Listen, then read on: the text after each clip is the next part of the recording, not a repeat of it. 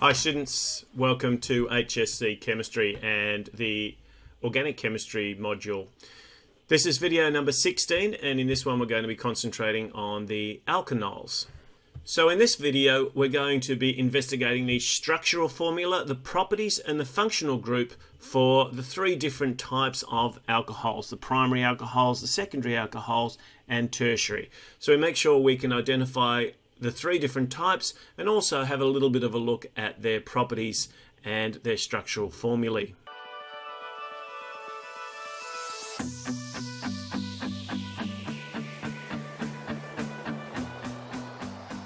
So the first one that we want to look at are the primary alcohols. The important thing about the primary alcohols, of course, is the functional group. The hydroxyl group is on an end carbon.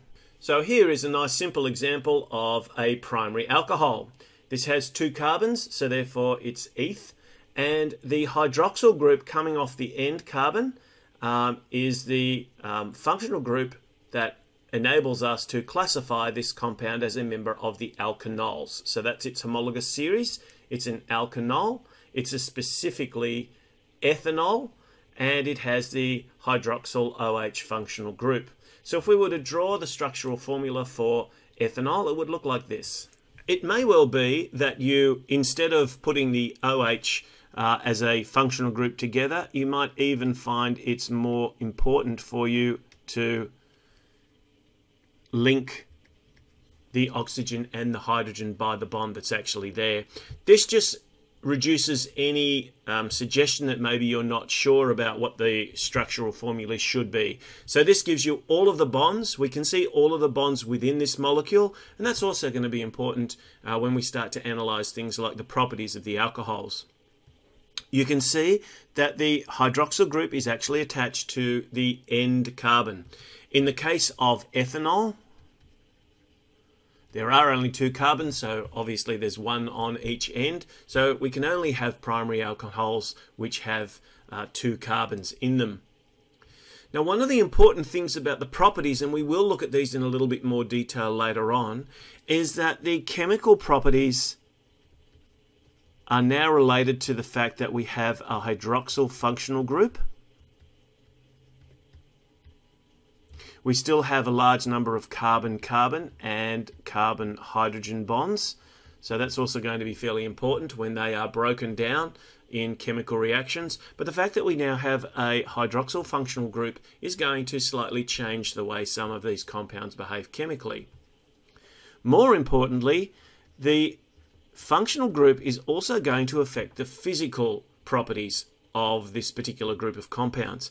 And the main reason for that is that there's a carbon, oxygen, hydrogen bond. In this particular sequence, the oxygen is very electronegative, making both the carbon and the hydrogen slightly positive. And that means that we have polarity. And this polarity in the covalent bonds is very important when we start to look at properties like melting point and boiling point and solubility in aqueous solutions, because that polar bond is going to do things, or at least behave in certain ways that are very different to the non-polar covalent bonds that exist between carbon and carbon and carbon and hydrogen. And they're the ones that dominate the hydrocarbon groups that we've looked at previously, the alkanes, the alkenes, and the alkynes. So this presence of polar bonds, and therefore the generation of dipole-dipole interactions, or the specific type of dipole-dipole interactions that involve hydrogen, which we've called hydrogen bonding, is going to be very important when we look at some of the properties a little bit later. In very simple terms, if you were trying to equate something like the melting and boiling point for equivalent chain length compounds, so that is if you were to compare ethanol with ethane or ethene or ethyne as ones that we've looked at previously, you would find that the boiling points of these alcohols are much higher, and we can explain that on the basis of that polar bond. Just think about the fact that at room temperature, ethanol is a liquid, but ethane, ethene, and ethine are all gases. Likewise, ethanol is soluble in water, but none of the hydrocarbons that we looked at were. This polarity is going to be very important when we analyse some of the important properties associated with alcohols in later videos.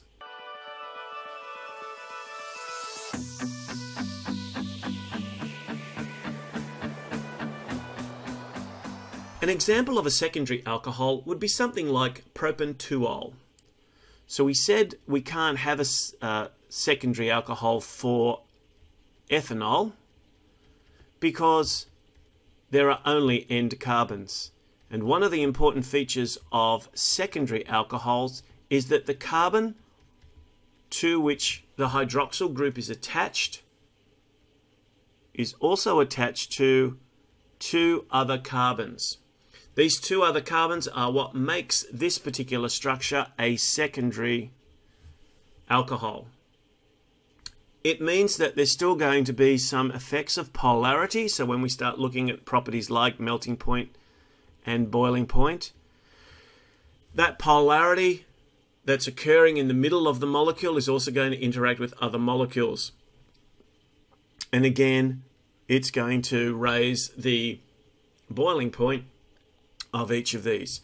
But of course, we will have to look at some of the trends when we start to look at differences in the boiling point and melting point trends between the different types of alcohols. But for now, again, looking at comparable alcohols with their corresponding alkane, alkene, alkyne, we can find that the presence of that polar bond, the polar covalent bond between the oxygen and the hydrogen, is going to create polarity, and that will interact with other molecules that are similar. As we've said before, that affects things like solubility in aqueous solutions, and so these sorts of compounds are often soluble or at least miscible in water. This particular molecule would be named propan-2-ol, indicating that the functional group, the hydroxyl group, is located on the second carbon in this particular case. The fact that it's on the second carbon and there's a carbon either side of that carbon is what gives us that characteristic of secondary alcohols. What would this look like? Well, you can see here's a model of propan-2-ol. If the functional group was on the end carbon, and therefore we would name this propan-1-ol, then being on an end carbon would make it a primary alcohol. And we have 1, 2, 3 carbons, which is why it's propanol. And so therefore propan-1-ol telling us that the OH group is on an end carbon. But for a secondary alcohol, the hydroxyl group is located on a central carbon, or one at least that is not on the end, not a terminal carbon. So therefore we have our OH group attached to a carbon, which is also attached to 1, 2 other carbons. The fact that it's attached to these other carbons is what makes it a secondary alcohol. So this is what it looks like when we build a little model, and also what it looks like when we draw the structural formulae. But what about the tertiary alcohols?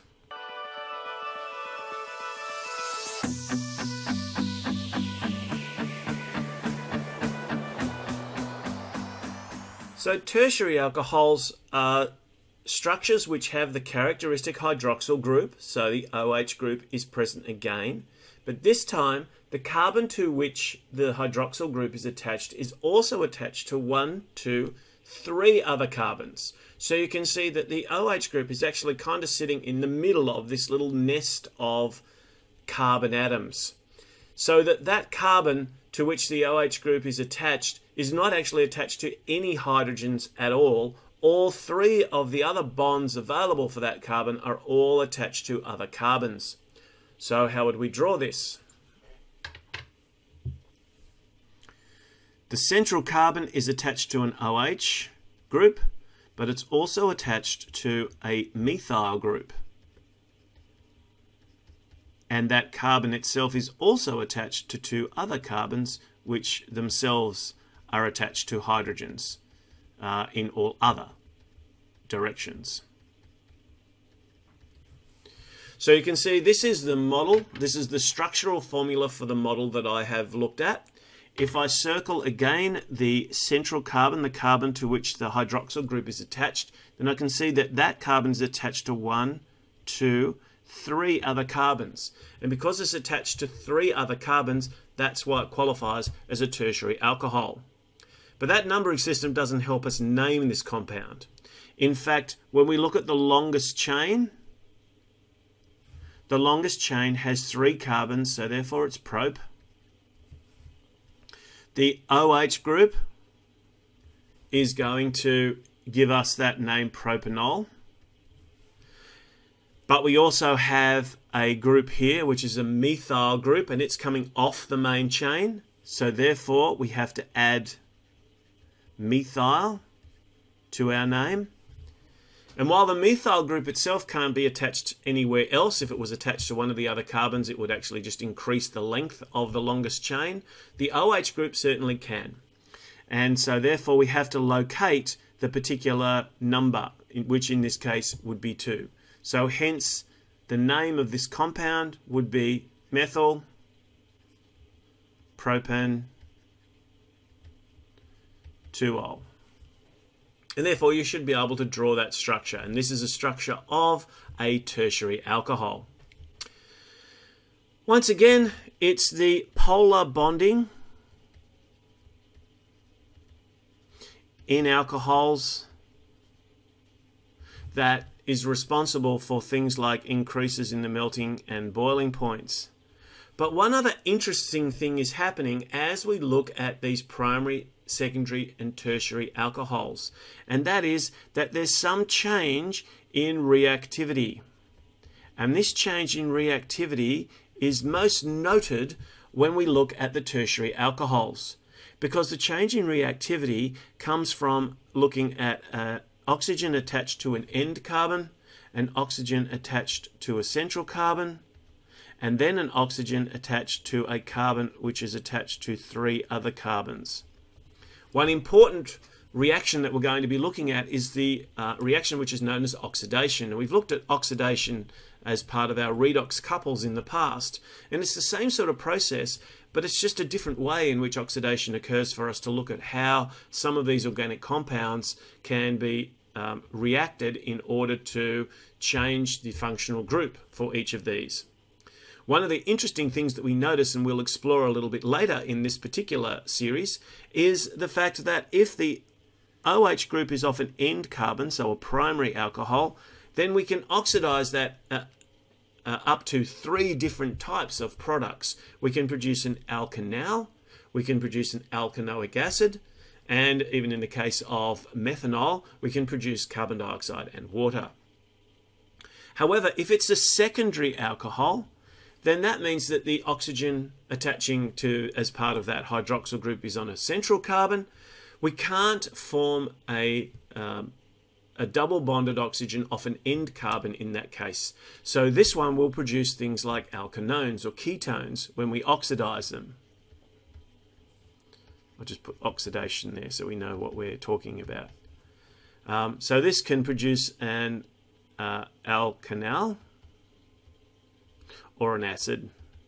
This one can produce a ketone, and this one, the tertiary alcohol, will not be oxidizable at all. It can't be oxidized because the central carbon already has 4 bonds attached to it, 3 to carbons and 1 to an oxygen. So it can't double bond to the oxygen because that would give it 5 bonds, and that's one of the things we're trying to avoid for our carbons. We will be looking at the chemical reactivity and comparing that across the different alcohol groups as we go further into this section of organic chemistry. But this is just a bit of an introduction of the 3 different types of alcohols, how you would go about classifying them, and some of the consequences of the addition of that OH functional group to the physical and chemical properties of each of these alcohols. Thanks for watching.